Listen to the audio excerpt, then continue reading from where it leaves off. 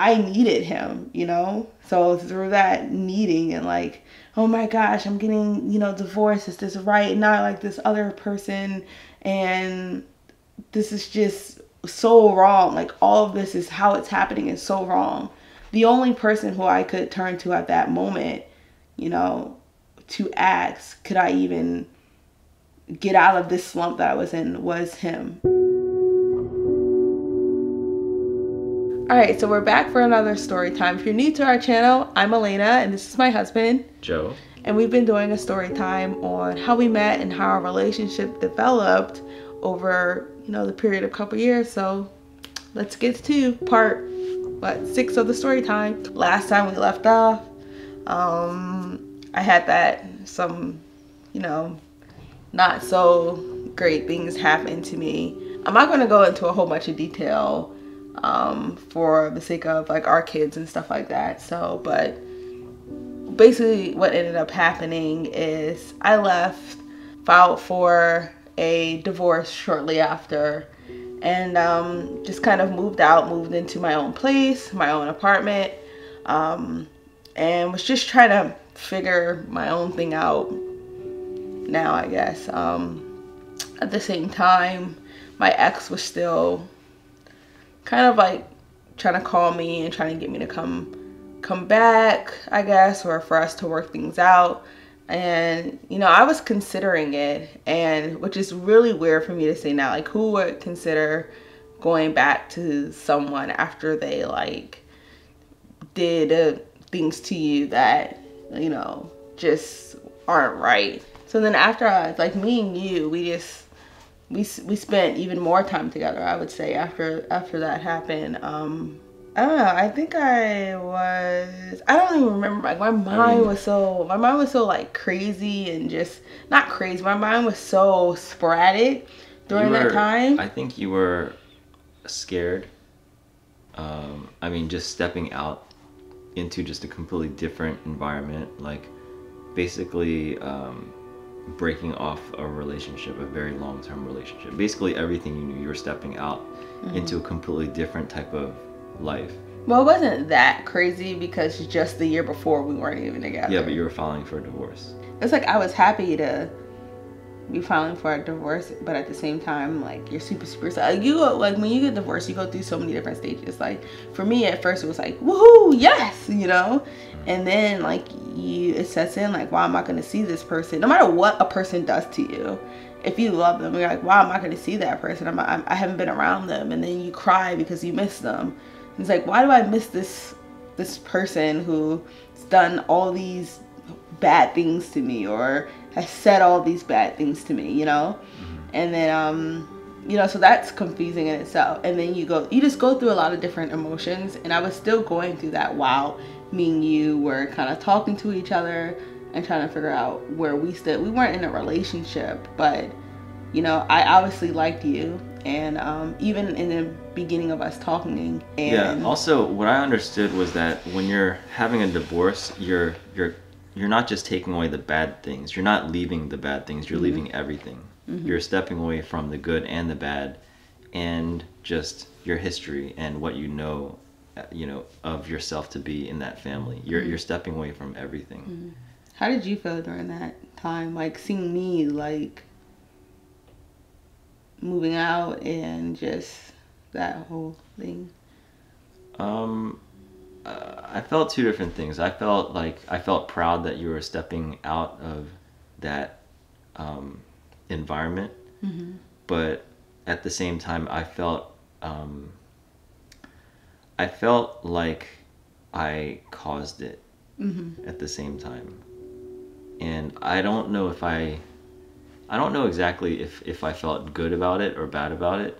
Like, in some ways I was like, you know what, like, this was eventually meant to happen. Like, this is the result of everything, you know, the course of, you know, all these years, being treated in different types of ways or whatever. But you know, at the same time, like, I just wish I wasn't the person. Yeah. But it wasn't that clear for me. Yeah. So yeah, that's the same thing, like, I wish too. Like, I just wish that we didn't start that, you know, start having this you know, basically relationship with each other while I was married. I wish like it happened in another way. I wish like I came home and something happened and, you know, you hadn't put a part in it.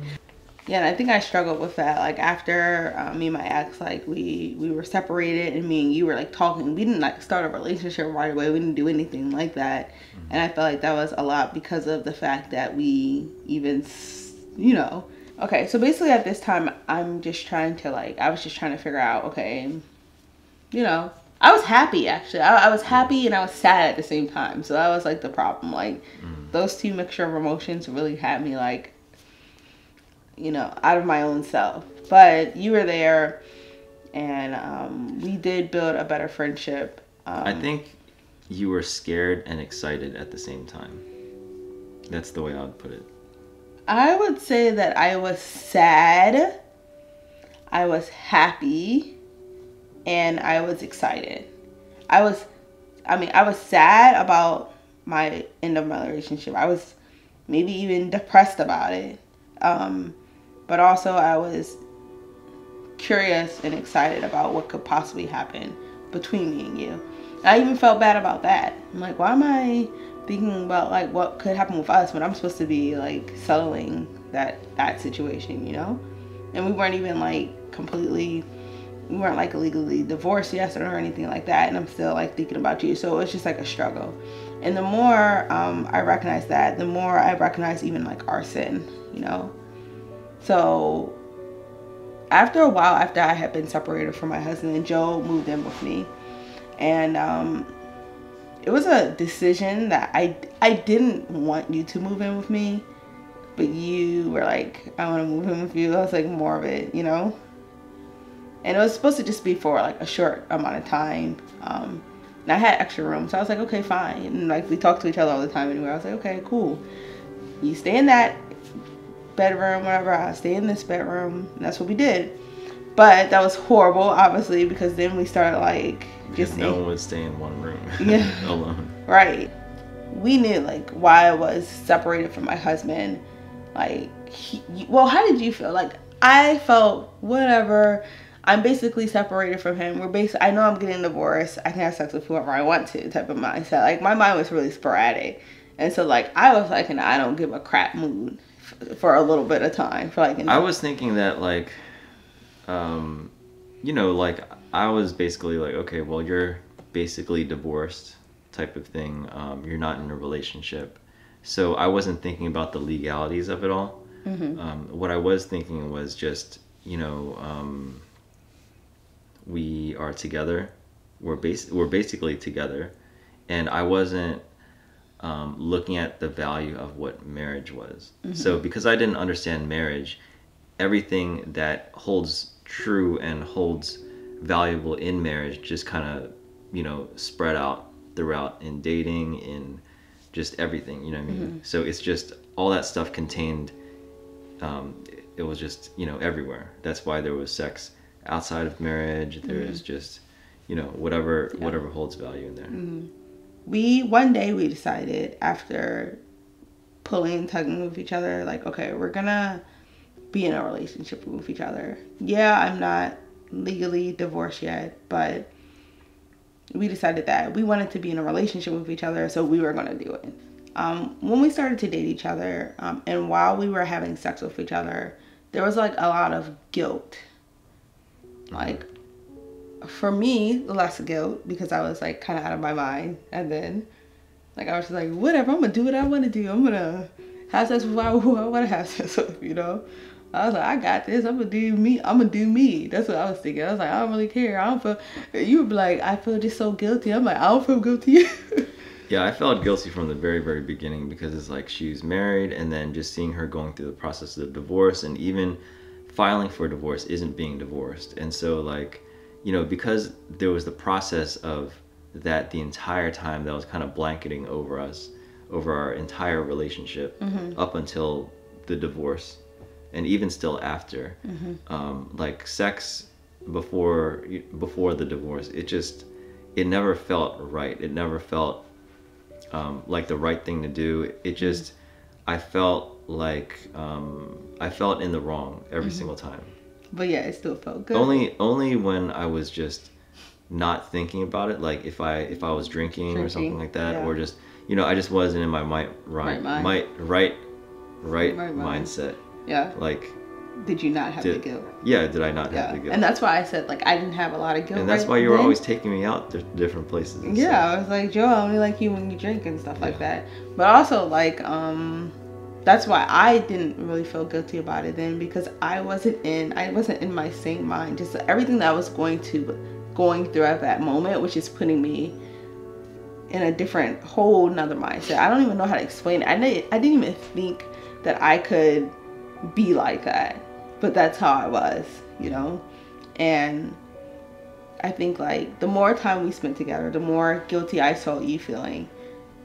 I even tried to, like, kind of like take that away, like, no, you shouldn't feel that way, you know. Like, I wanted to, like, kind of hide that or push that feeling under, you know. But I think that when we used to take the kids to, like, Awana's, and we would turn on, we have a radio station in our area, and they play, like, you know, sermons in the evening time. And we would just hear these sermons, and then these sermons had to either do with sex or having sex outside of marriage, or they had to do with divorce, things like that. And, like, the more and more we spent time together, like, just situations would happen where, you know, we would hear these sermons or a Bible verse or whatever it may be going to that just had so much to do with the situation we were in. A lot of people constantly ask us, when did we become a Christian? So for me, I was saved when I was probably 8, 9 years old in church. I remember the day I was saved. I remember the pastor saying, like, if you want that salvation, you know, raise your hand. I rose my hand. I knew I wanted it. I went into the room. I prayed the prayer of salvation, and I was saved. We went to a Christian church, school, and so, like, you can rededicate your life to Christ. You know, you can do all those things. I've done that before. I knew I was saved. After college, I kind of doubted whether or not I was saved a lot or a little bit, but then I was like, okay, I'm saved. But I didn't have, all the way up until when I was married with my ex, I never had, like, a true relationship with Christ, like a one-on-one, that relationship that I've heard about in church, and I've heard about people saying, and they were like, do you want a true relationship with God? I'm like, I guess I got it, you know.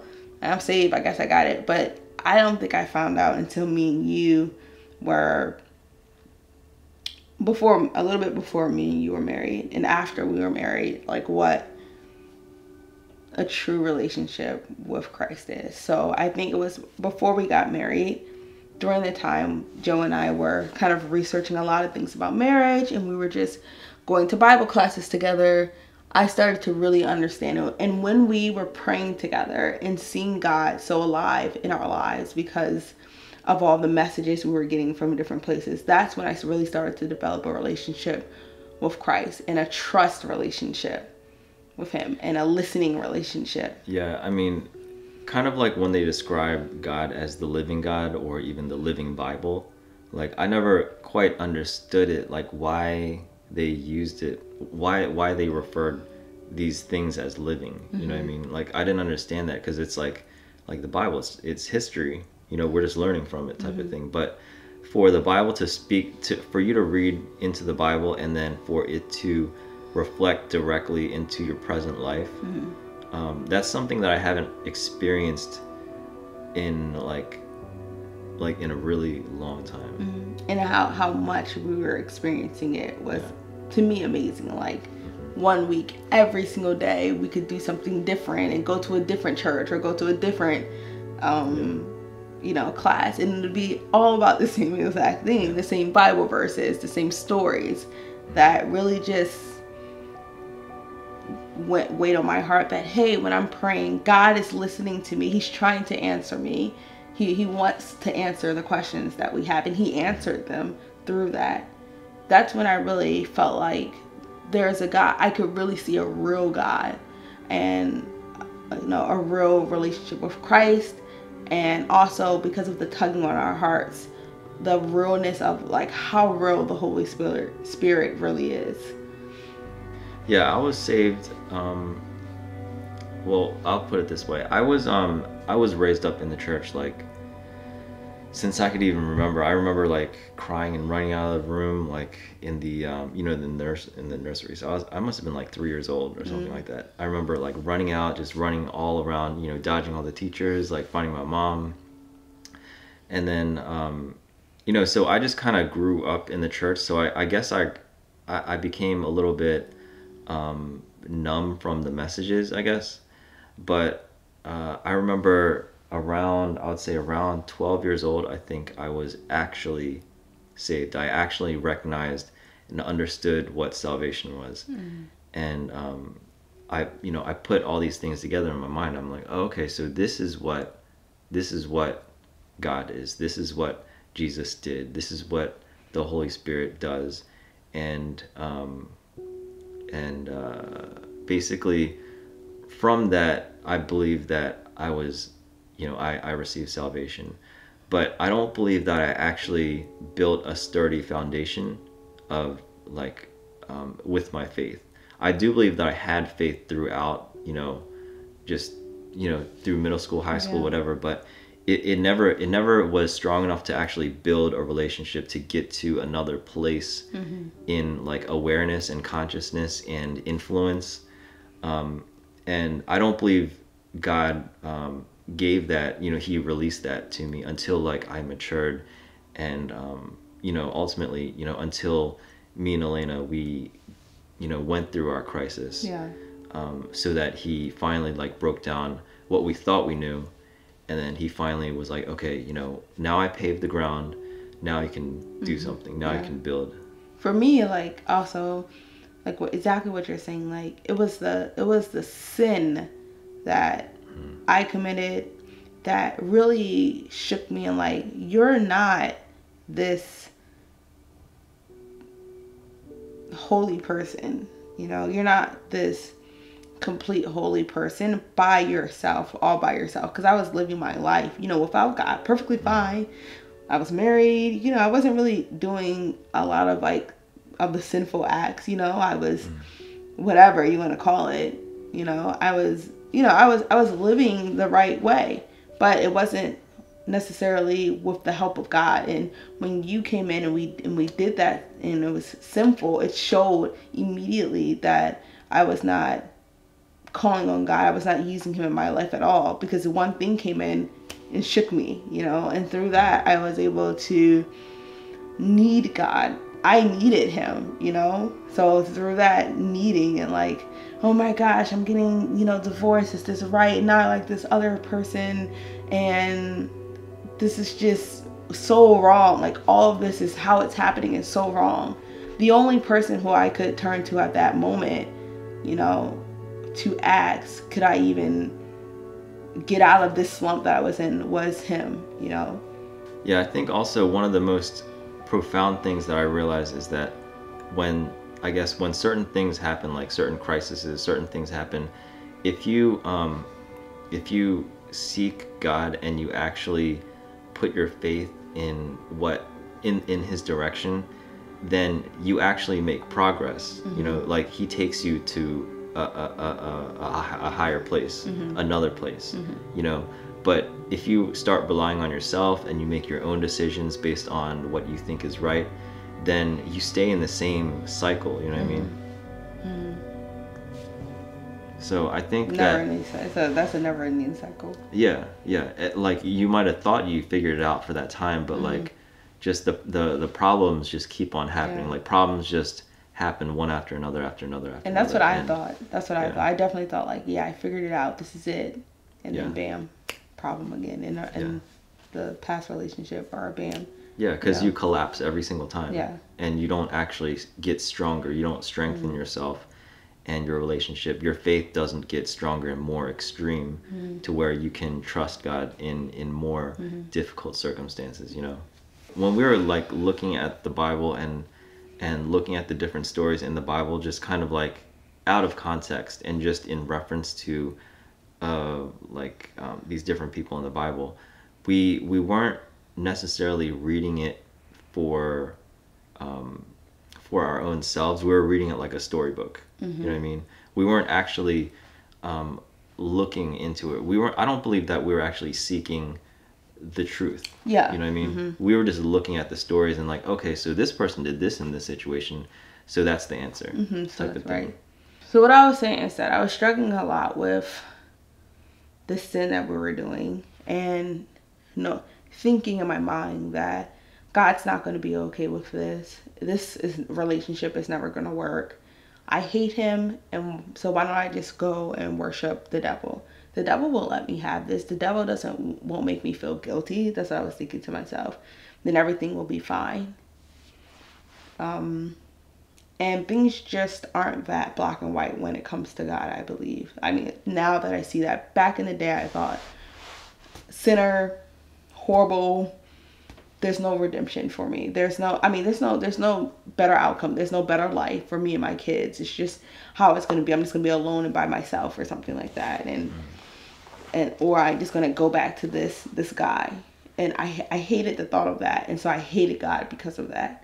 All right. So next story time be about how we got married.